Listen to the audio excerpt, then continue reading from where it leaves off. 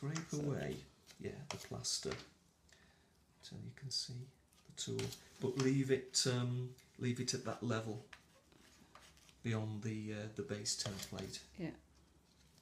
Scrape that away. Do the same on the other side.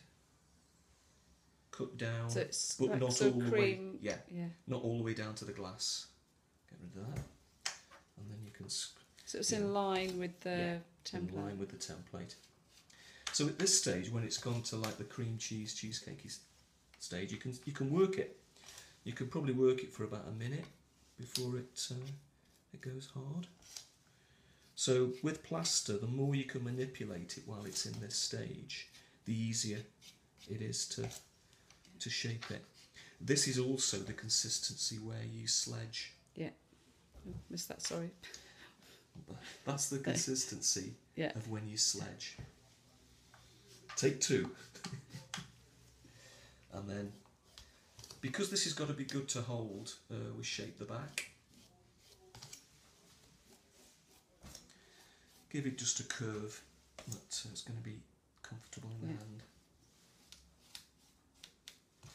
And this just takes all the pain away of having to serve form it and whittle it back when the plaster's gone hard. Do as much as you can first. The plaster doesn't have to come all the way up to the top of the tool. That's encased it enough to grip it. All the time it's firming up. So it's getting more and more difficult to work it. Oops. Yeah, while you're doing this, try not to hit the blade like I've just done. Bad practice. And looking at it this way, we just need to kind of taper it. Take some of the weight off, so that it glides along the glass easier.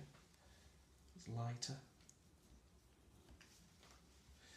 The rest we can beautify with a serve form. Yeah. At the end, when it's gone hard, when we've removed it from the glass, but you'll have a lovely flat area there because this is sitting on the glass. Yeah. And this area will be lovely and smooth because it's right next to the template. Fantastic.